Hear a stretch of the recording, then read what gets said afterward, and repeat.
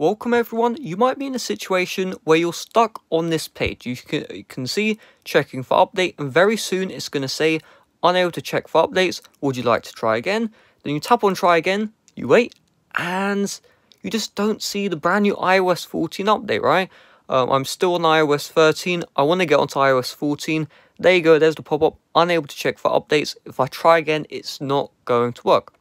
So I would like to show you in this video how to fix the unable to check for update error onto your device. There are many reasons why this can happen, so there will be a lot of fixes in this video.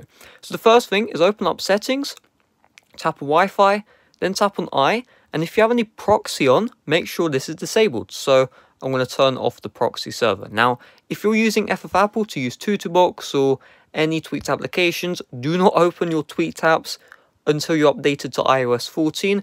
After you're updated, enable FFmpeg, then enable AirPlay mode before you open up your apps. Then you should be good to go and you won't get any revokes. So the next one is we'll go to General. We'll go to VPN, and if you have any VPNs enabled, just turn them off because some of them will actually block the iOS update. So make sure you turn them off and then you should be good.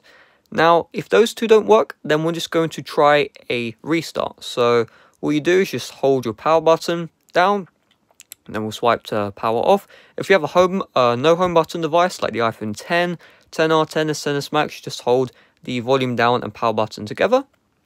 Now we're just going to hold down the power button, and we can see the Apple logo right here.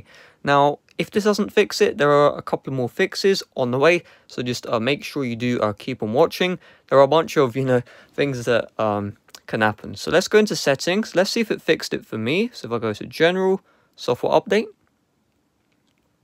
there we go. You can see fixed it for me. However, if it hasn't fixed it for you, let's go through some more troubleshooting. So the next thing is check if you've jailbroken before with Uncover, because Uncover blocks updates. Now, here's the thing.